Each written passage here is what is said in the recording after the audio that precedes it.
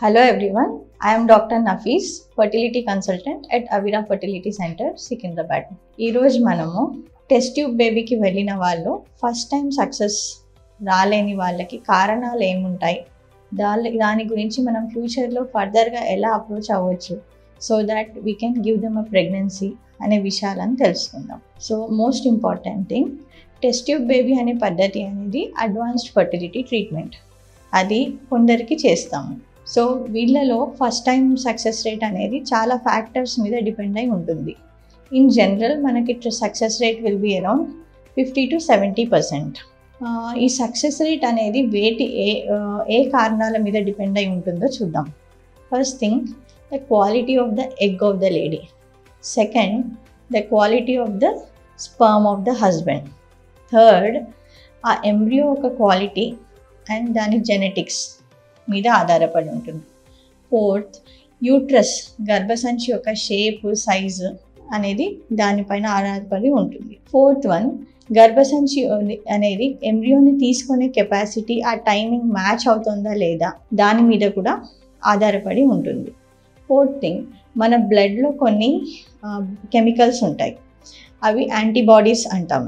So ఆ antibodies ఎక్కువగా ఉంటే అది ప్రెగ్నెన్సీ తీసుకోవడానికి సపోర్ట్ చేయదు, ప్రెగ్నెన్సీని రిజెక్ట్ చేస్తుంది. అలాంటి టైంలో కూడా ప్రెగ్నెన్సీ అందకపోవచ్చు, ఆర్ ప్రెగ్నెన్సీ అందినా కానీ అది మిస్క్యారేజ్, అబార్షన్లా అయిపోవచ్చు. ఫోర్త్ థింగ్, మన బ్లడ్లో కొన్ని బ్లడ్ థ్రాంబోఫీలియాస్ అంటాం, అంటే బ్లడ్ చిక్కబడే కండిషన్స్. వీటి వల్ల ఏమవుతుందంటే ఆ పిండానికి వెళ్ళే బ్లడ్ సరఫరా తగ్గిపోయి, బ్లడ్ థిక్ అయిపోయి, బ్లాక్ అయ్యి ఆ బ్లడ్ తగ్గిపోయి అప్పుడు అది అబార్షన్ లాగానో లేకుంటే ప్రెగ్నెన్సీ అందకపోవడము ఇలాంటివి జరుగుతూ ఉంటాయి. So definitely first time success రాని వాళ్ళకి మనం కొంచెం ఇంటెన్సివ్గా ఎవాల్యుయేట్ చేసుకోవాలి ఈ ఫ్యాక్టర్స్ పైన. సో మనకి ఎవరికి తగ్గుతుంది, ఎస్పెషల్లీ ఏజ్, మదర్ ఒక ఏజ్ చాలా ఇంపార్టెంట్. ఇప్పుడు 30 years దాటితే అండ్ 35 years దాటితే ఇంకా ఫాస్ట్గా తగ్గిపోవడం ఎగ్ క్వాలిటీ. సెకండ్ థింగ్, ఎవరైతే స్మోక్ చేస్తారో, ఆల్కహాల్ తీసుకుంటారో వాళ్ళకి. ఫోర్త్ థింగ్, ఎవరికైతే పీసీఓడి అనే పరిస్థితి ఉంటుందో, అనే కండిషన్ ఉంటుందో వాళ్ళలో కూడా ఎగ్ క్వాలిటీ నంబర్ ఎక్కువగా ఉన్నప్పటికీ కూడా, స్కాన్లో కనిపించినప్పటికీ కూడా ఎగ్ క్వాలిటీ అనేది చాలా తక్కువగా ఉండొచ్చు. ఇది సీరం AMH అనే ఒక సింపుల్ బ్లడ్ టెస్ట్ చేస్తే దాంట్లో మనకి నంబర్ ఆఫ్ ఎగ్స్ అనేది తెలుస్తుంది. క్వాలిటీ అనేది మనం IVF చేసినప్పుడు, ఎగ్స్ బయటికి తీసినప్పుడు మనం మైక్రోస్కోప్ కింద పెట్టి చూస్తేనే మనకి ఆ క్వాలిటీ ఆఫ్ ఎగ్ అనేది తెలుస్తుంది. Second thing, quality of sperm, అంటే వీర్యం యొక్క count, motility and normal forms. ఇవన్నీ నార్మల్గా ఉంటే మనకు మ్యాక్సిమం సక్సెస్ ఉంటుంది.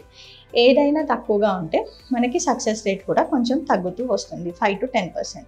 కొన్నిసార్లు వీర్యం ఇవన్నీ నార్మల్గా ఉన్నప్పటికీ కూడా DNA డ్యామేజ్డ్ స్పర్మ్స్ అంటాం, అంటే అది వీర్యంలో DNA డ్యామేజ్ ఉన్న స్పర్మ్స్ ఎక్కువగా ఉండడం వల్ల ప్రెగ్నెన్సీ అందకపోవచ్చు, ప్రెగ్నెన్సీ వచ్చినా కానీ అది మిస్క్యారేజ్లా అయిపోవచ్చు. సో ఇది ఒక blood test, DNA fragmentation index అనే టెస్ట్ ద్వారా మనకి తెలుస్తుంది. థర్డ్ థింగ్, ఎంబ్రియో యొక్క క్వాలిటీ. ఎంబ్రియో యొక్క క్వాలిటీ అంటే పిండాల క్వాలిటీ మనం 2 typesలో పరిగణించవచ్చు. ఒకటి మార్ఫలాజికల్ వెరైటీ, అంటే అది పిండం మనం తయారీ అయినప్పుడు మైక్రోస్కోప్లో పెట్టి చూసి మన కళ్ళతో చూసినప్పుడు అవి గ్రేడింగ్ అనేవి ఇస్తాం. అవి ఎలా ఉన్నాయి అనేవి గ్రేడ్స్లో ఉంటాయి. అవి బెస్ట్, ఏ గ్రేడ్ ఉంటే బెస్ట్ సక్సెస్ మనం చెప్పొచ్చు పేషెంట్కి. దెన్ తర్వాత అవి నార్మల్, కొన్నిసార్లు జెనెటిక్, ఆ పిండాలది జెనెటిక్స్ అబ్నార్మల్గా ఉండొచ్చు.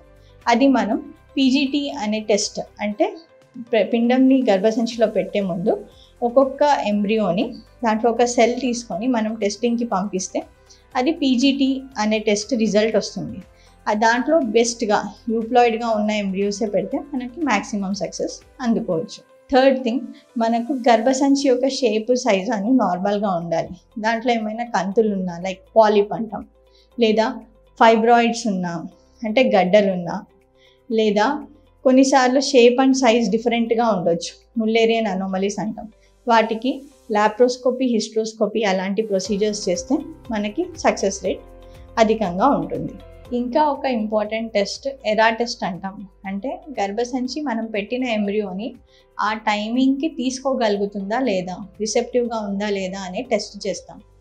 సో దీని ద్వారా కూడా మనకి ఏ టైంలో గర్భసంచి అనేది మ్యాక్సిమం రిసీవ్ చేసుకోవడానికి అది మ్యాచ్ అవుతుంది అనేది తెలుసుకొని ఆ టైంలో కొంతమందికి అది అటు ఇటుగా ఉండొచ్చు. నార్మల్గా అది 120 అవర్స్ ఉంటుంది. సో అటు ఇటుగా ఉన్న వాళ్ళకి ఆ రిపోర్ట్లో వచ్చిన టైం బట్టి ఆ టైంలో ఎంబ్రియో పెడితే మనకి రిజల్ట్స్ మ్యాక్సిమంగా ఉంటాయి. ఇంకొన్నిసార్లు మనం antibodies, anti pregnancy antibodies like anti TPO antibodies ఇలాంటివి ఉంటాయి. అవి కొన్ని బ్లడ్ టెస్ట్ ద్వారా తెలుసుకొని దానికి సరిపడా మందులు ఇస్తే మనకి ప్రెగ్నెన్సీ స్మూత్గా కంటిన్యూ అవుతుంది. థర్డ్ థింగ్ ఈజ్ ద థ్రాంబోఫిలియాస్, అంటే రక్తం గడ్డకట్టే పరిస్థితులు కొన్ని ఉంటాయి. APLA, ANA, anti NK cell antibodies ఇలాంటివి.